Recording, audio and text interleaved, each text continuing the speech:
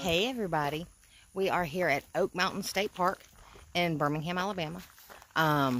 We are going to be hiking the Yellow Trail from the North Trailhead to the South Trailhead. It's roughly 8 miles. I've got Billy with me today and my son, Chris. He is, look at my baby. He is visiting from South Carolina. There's Billy.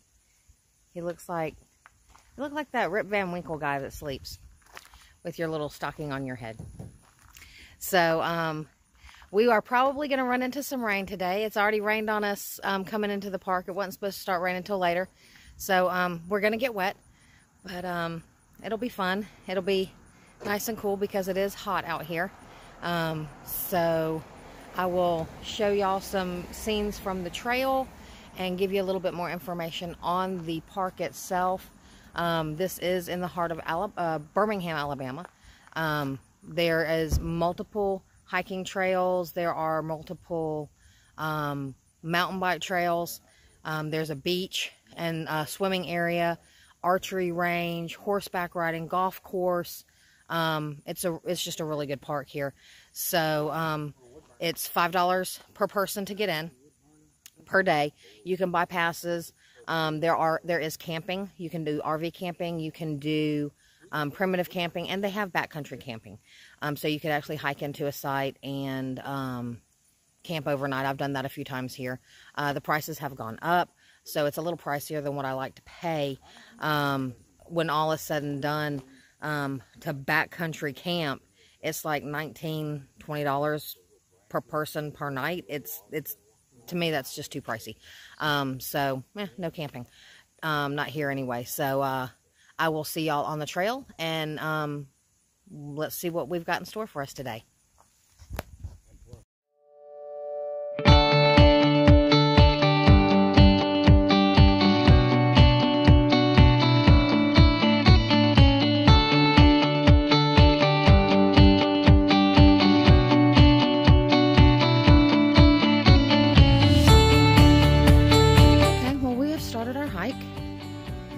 Talked to another hiker that was coming down, got caught in some rain, and was ending his hike pretty much. We've had a lot of rain and storms over the last couple weeks. Lots of blowdowns so far. It looks like they've done some clearing and all that kind of stuff. But, yeah, just a lot of blowdowns. And it is starting to sprinkle on us. So we knew we were going to get wet. But it's pretty cool. Oh, mushroom.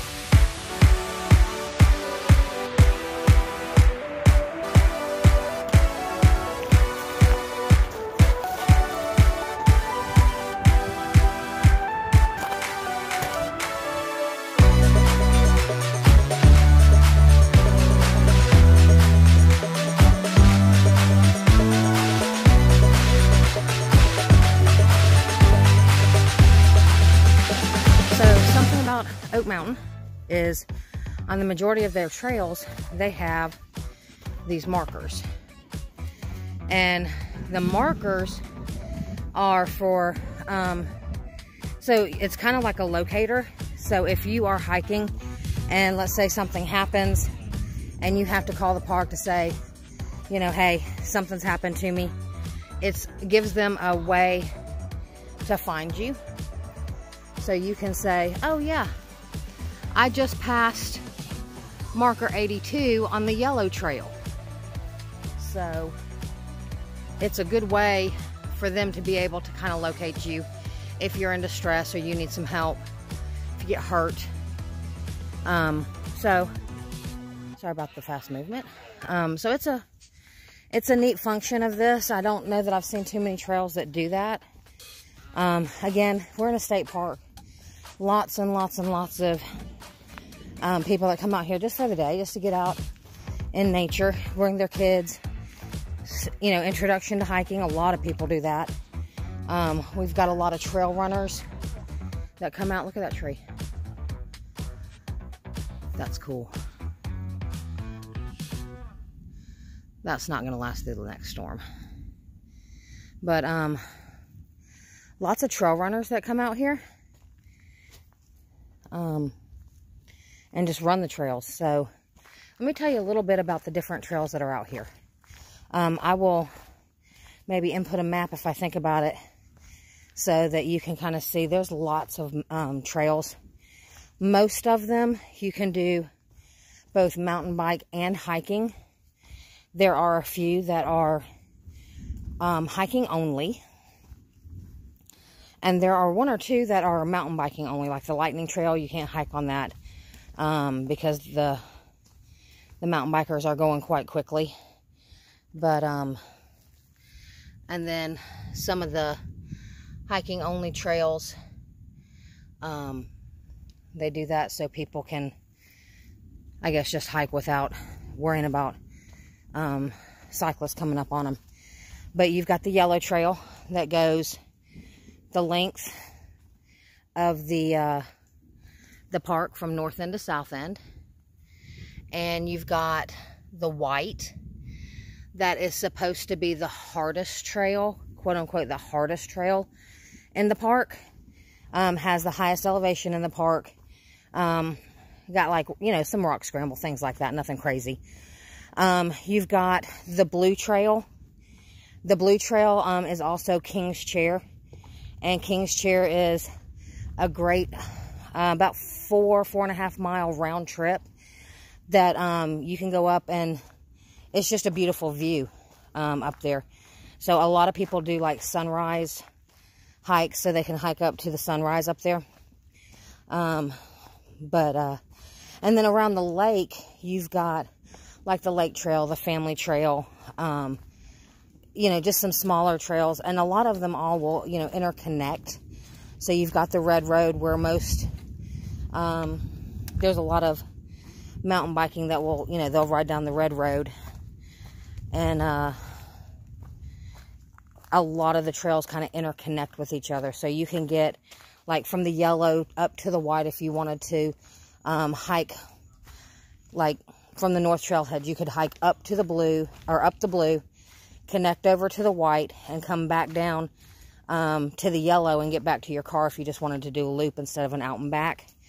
So, you know, I don't always like out and backs.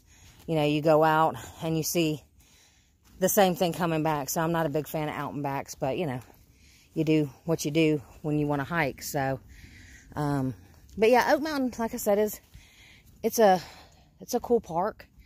But it's just a little pricey in my opinion to camp here. So we avoid camping here. We go other places.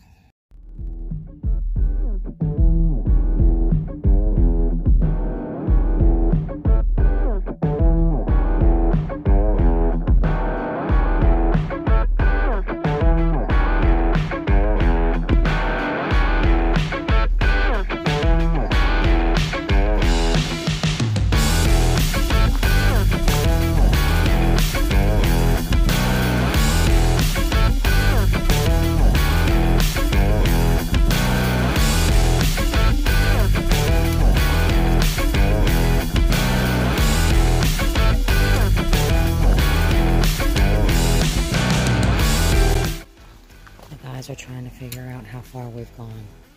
We've not gone 1.3 miles. And even though my Garmin is not working right now because I hit the wrong button to start it, I know we haven't gone 1.3 miles because we haven't gotten to Maggie's Glen. Maggie's Glen is 1.3 miles into the hike. Keep that in mind.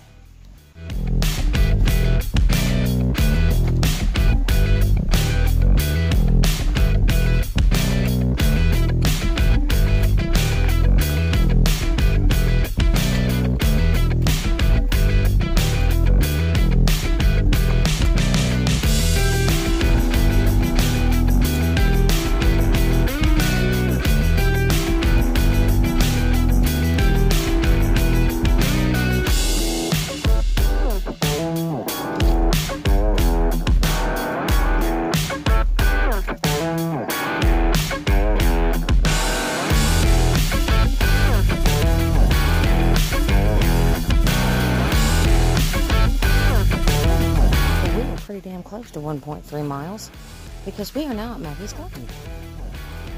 I'll walk y'all into Maggie's Glen with me. Maggie's Glen. I'm not sure who Maggie is. I don't know who it was named after, but this is like right next to some water. There's little benches, and they come out here. I don't think I got here like Boy Scouts and Girl Scouts like these people, but I do know they come out here. They don't, I'm looking at the sign now, it's a reclamation area, so they do not allow hiking, or camping, excuse me. So, yeah, ooh, look at the pretty water.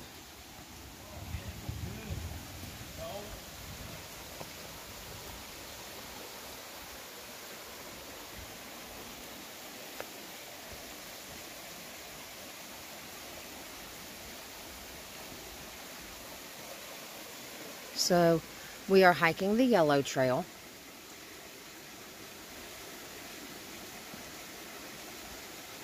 That's where we're going.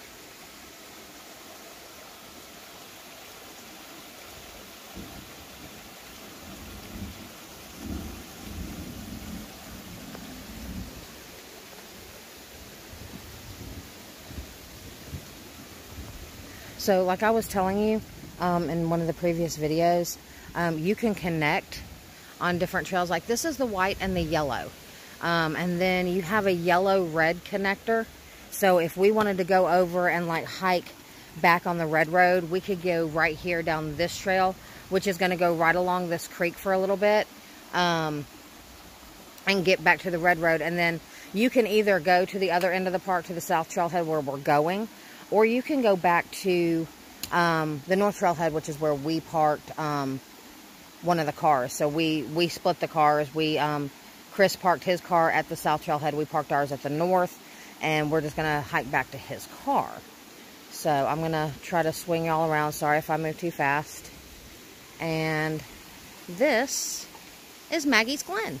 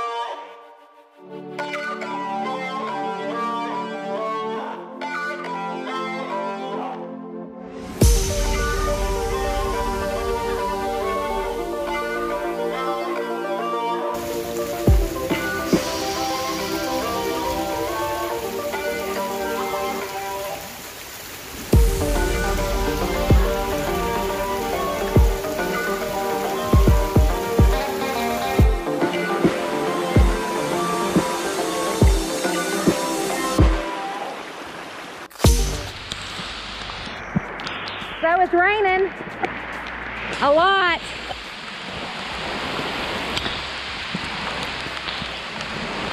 A lot.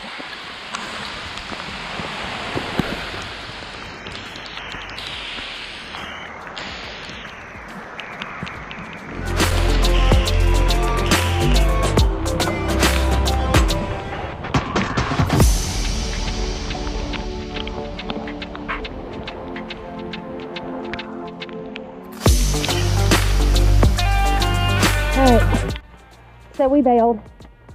So we're going back the 1.3 because it has rained and it came really hard, really fast. It's been awesome.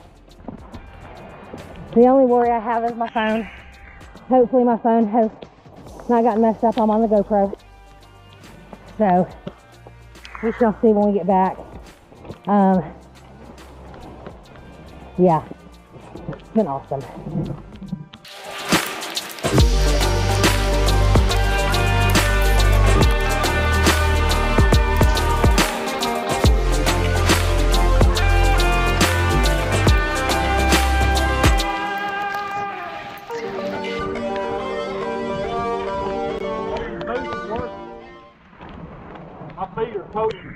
Really?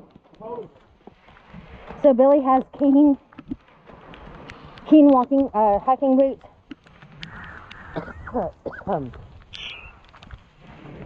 And he says his feet are totally dry.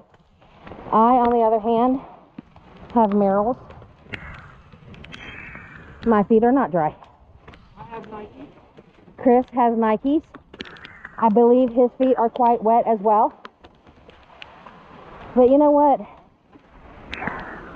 A rainy day hiking is better than an amazing sunny day at work. You know, it don't matter. It is what it is.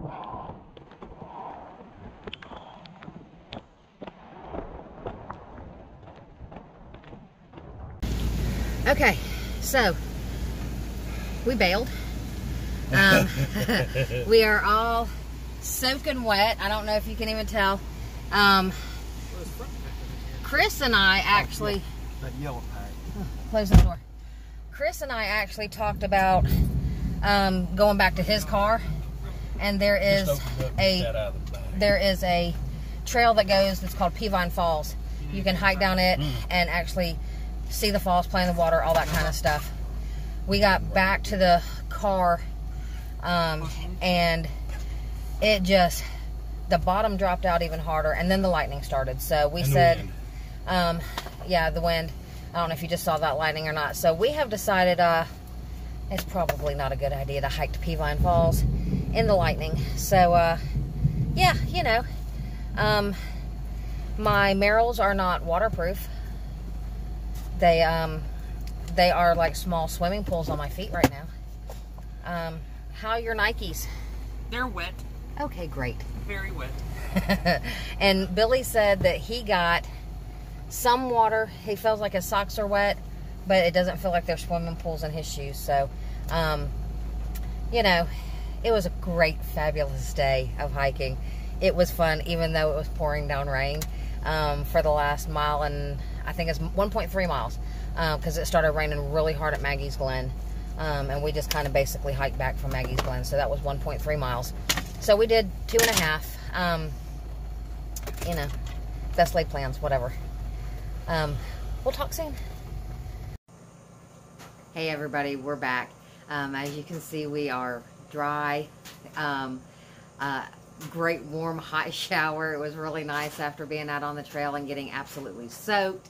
Then driving back, we froze to death because if we didn't have the air on in the car, it was smoldering hot. So it just an overall really fun adventure of a day. We only got about 2.5 miles in. Good thing we didn't stay out on the trail. It really actually got very, very bad for a little while. The bottom just completely dropped. The rain actually got heavier. A lot of lightning, a lot of wind, a lot of thunder. So it's a good thing that we stopped and didn't continue on. It could have kind of maybe got a little messy for us. The trail was a river. Went from really no mud or wetness on the trail at all to ankle deep water in certain places. So it was actually a lot of fun. Chris and I debated going up to the top of Peavine Falls, hiking down to the falls and coming back up. But the lightning and the thunder, it was one of those that we said, you know, let's save this one for another trip. So overall, fun day. We'll do it again. Even in the rain, I like to hike in the rain. It doesn't bother me to hike in the rain, but the lightning was a little more than I could handle. The Gossamer Gear phone pouch that I carry did a really good job considering how rainy it was. We didn't bring any like plastic bags to put anything in, didn't even think about it, unfortunately. So thankfully it is water resistant. It's not waterproof, but it is water resistant. The inside of the bag was just a little damp, but my phone did not get wet at all. So big thumbs up to Gossamer Gear on that one. Thank you very much. Next time we will bring some Ziploc bags just in case. So stand by for the next adventure. Maybe it'll be a little bit drier next time. See y'all soon.